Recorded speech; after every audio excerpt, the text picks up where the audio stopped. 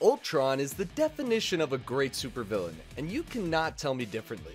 A little side note, apparently Ultron may appear in Armor Wars? What do we think about that? If he does, maybe we can see him use a power that we didn't see in Avengers Age of Ultron, which is Hypnosis. In the comics, Ultron was actually created by Hank Pym.